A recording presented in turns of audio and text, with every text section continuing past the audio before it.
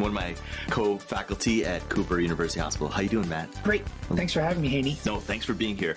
Anyone that follows me and any of my content knows that I just love Tox, and we had you on the Critical Care Lounge not too long ago, and you crushed it. In fact, we had you back on twice, and now you're a YouTube sensation. Even your kids follow you on YouTube, is my understanding. Yeah, no, not really. Lots of eye roll on teenagers. That's how it goes, and that's fine. I understand that. We talk a lot about in this conference, we're talking about ischemic insults as causes of cardiac arrest, but occasionally Tox is a cause of cardiac arrest. And it's important for people to understand when to consider it and what therapies they need to use. So is it okay if we go through some stuff? Yeah, okay. Let's do it. The first thing is something I'm sure you hear about all the time. It's high-dose insulin therapy. Yep. It's sexy. It's cool. Everyone wants to talk about it. People don't always know when to use it. Yeah. So what are the indications when you're using high-dose insulin therapy? Yeah, it's a great question. I think that it's also a function of comfort of the provider. I think the literature points towards earlier utilization of hyperinsulinemia-Euglycemia therapy tends to make things better sooner.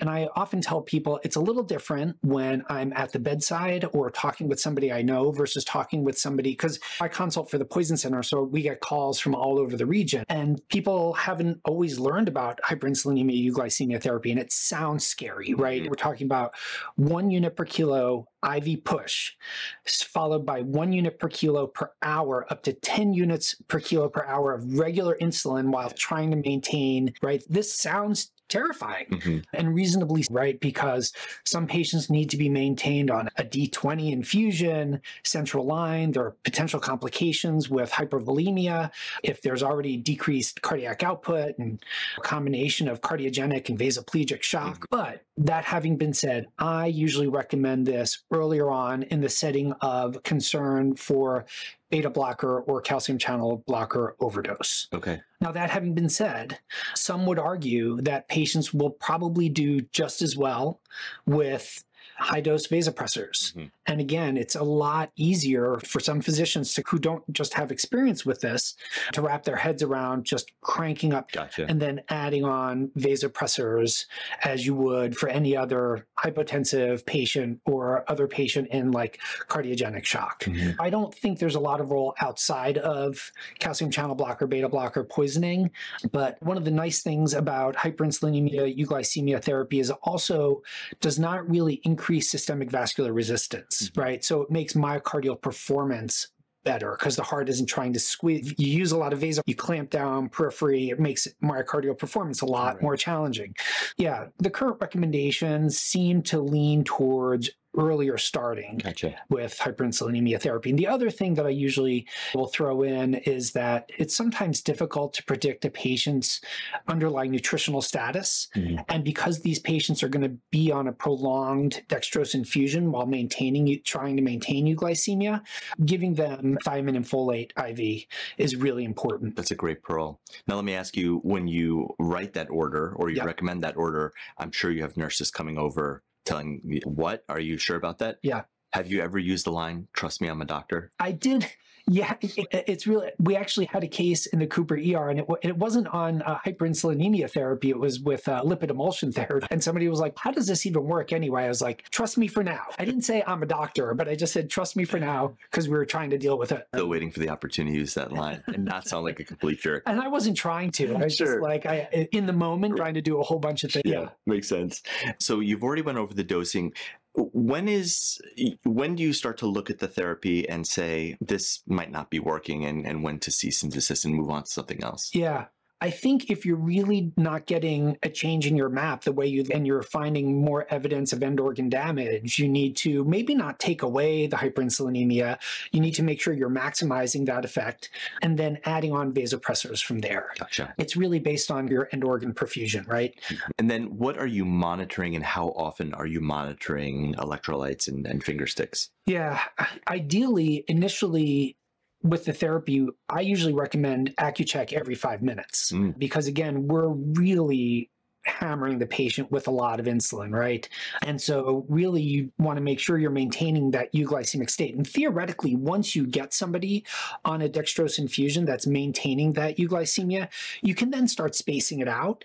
I would ideally do Q2-hour chemistry panels as well, but that's not always feasible in lab turnaround time and things like that. So it's really a function of like how efficient your lab can work. Some places where maybe they have bedside point of care testing, that might be a little more feasible, and getting your bedside pH and bicarb and some other stuff that could be helpful. I imagine the potassium and the bicarb and the pH are the things that you really want to know on a moment by moment basis, and the other stuff can come when it comes. Yep. And some people panic, and reasonably, when potassium starts dropping. And I think similar to other processes like DKA, we're giving lots of insulin. It's not really whole body hypokalemia, and you need to gently replete it, but not go overboard.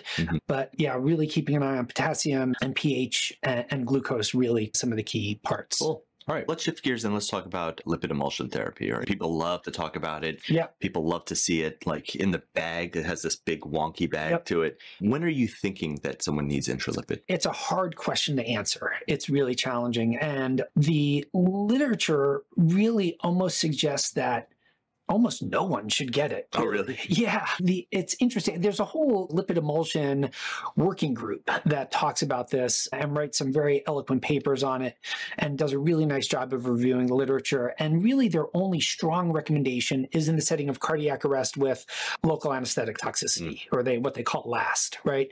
And really with the best evidence in patients with bupivacaine-induced either cardiac arrest or life-threatening presentations. Everything else is really a neutral recommendation. Now, that having been said, clinically at the bedside, have I used it for other indications? Absolutely. But the consensus working group is like really neutral recommendations. And part of the problem is that we still don't know how it works. We don't know what the right dose is. We don't know what the right timing is. And we're going off some animal models that are good and some human anecdotal experience that is good. But I think early on, maybe there was some publication bias around lipid emulsion therapy, where it was like very popularized and everybody was like, look, this stuff fixes everything. And then some people took a closer look and were like, lots of patients died who got lipid emulsion. So it's really hard. Again, to just echo what the working group conveys is local anesthetic toxicity, reasonable to use. Neutral recommendations on most other things.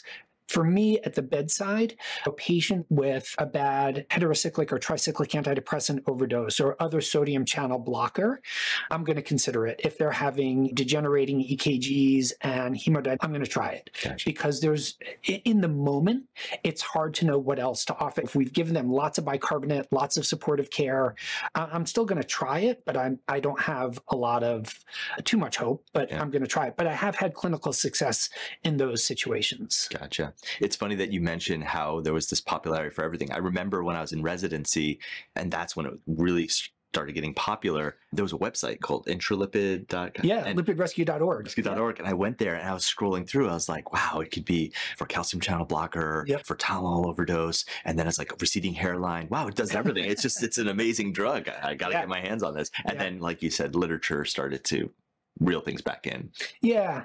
Yeah. And when you look at it mechanistically, early on, the big discussion was around this idea of the lipid sink phenomenon, right? And we're basically giving intravenously a whole bunch of lipids that are just going to grab the drug, if it's a lipophilic drug, and prevent it from getting to the end organ that is being damaged by whatever the poisoning is. But now there are at least 6 mechanisms of action that have been hypothesized as to how it works. And some of the mechanisms are very independent of this lipid sink phenomenon and just like improving myoc performance and other cellular things that just get better with lipid emulsion. So you're like, wow, if it does all these other things, maybe everybody should get it. Right. But the evidence doesn't really point in that direction right now. But as it is something to consider, but not to have too much. Yeah. Don't hold on too much. Yeah.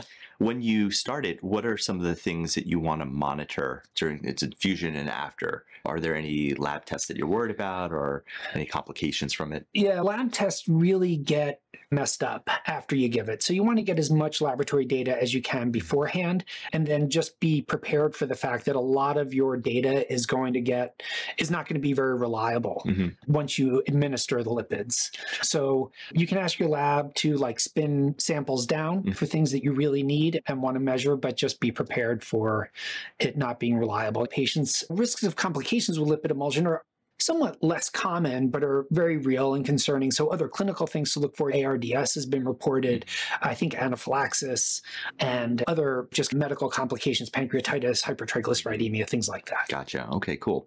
I have a favor to ask you. Yeah. This is a relatively new studio, and we've been doing some work, and I noticed that there's some like spackle marks on there, and we didn't have time to paint. Yeah. Could I just have you just put like a sticker over there, just like right over there, and maybe I'll put one over here. Over on this one? Yeah, that's a good one. And maybe that other one right there. I'm embarrassed about it, but oh, look at that. You really. I feel like this is a setup. No, that just places us a little classier right now. Okay, yeah, cool. That's nice. Cool. Let me switch gears and talk about methylene blue. Okay. Another thing that people just love to talk about is we should give methylene blue. Yeah. What are your thoughts on that?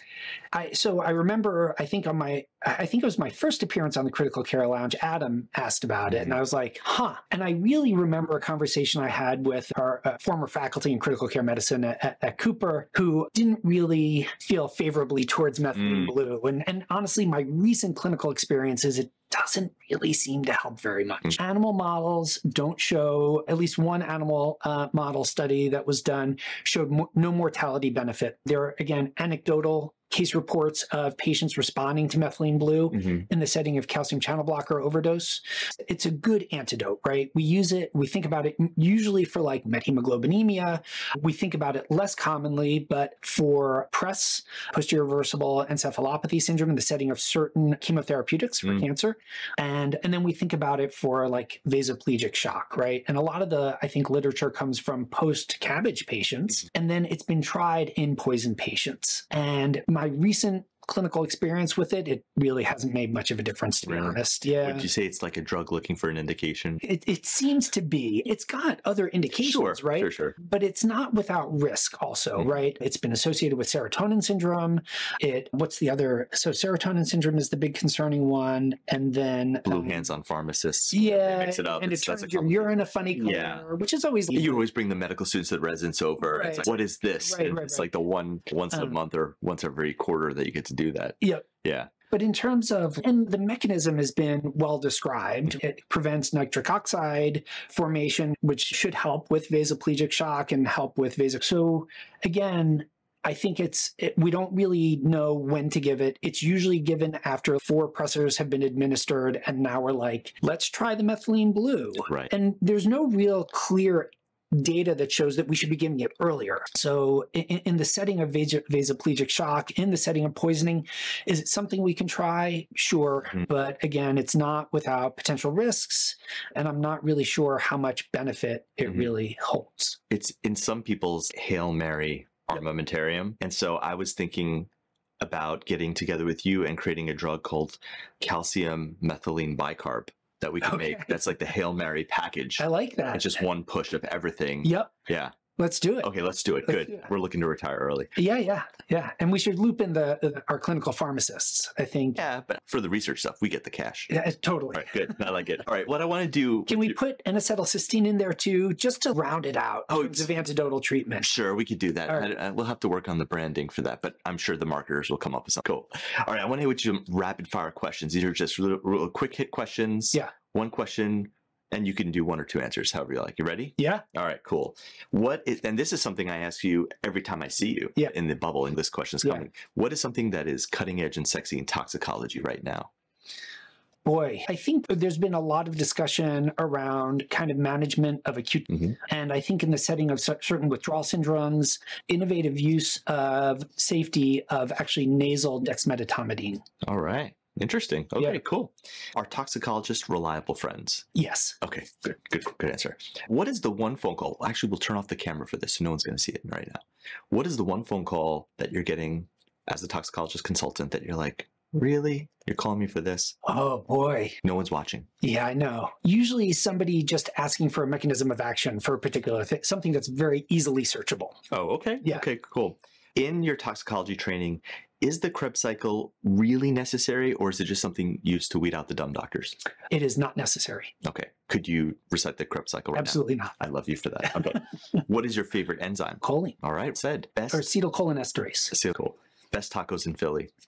Oh. This guy's a foodie, for those of you who don't know. This is, yeah. That's a really hard one. I know. These are not easy questions, man. I brought you. Oh, Casa Mexico. Casa Mexico. All right, good. What's your favorite side chain? Oh, yeah. I'm a little bit removed from chemical structures. Okay. All right, fair enough. All right, this is just rapid associations. I'll say a word, you say something back. Yeah. Acetaminophen. And acetylcysteine. All right, cyanosis. Supplemental oxygen first. Justin Bieber. Don't listen to his music. Dexmedetomidine. Can be given intranasally. Boom. There you have it, folks. Dr. Matt Salzman, thank you for being here today, answering all the questions. Yeah, for sure. We'll have you back on the Critical Care Lounge. Make sure that you keep growing. You're at 1 million subscribers right now to your channel. It's amazing. Yeah. He's a very smart man. Thank you so much for being here today, Matt. Thanks for having me. Well, we'll have you back for the panel a little bit later. Awesome.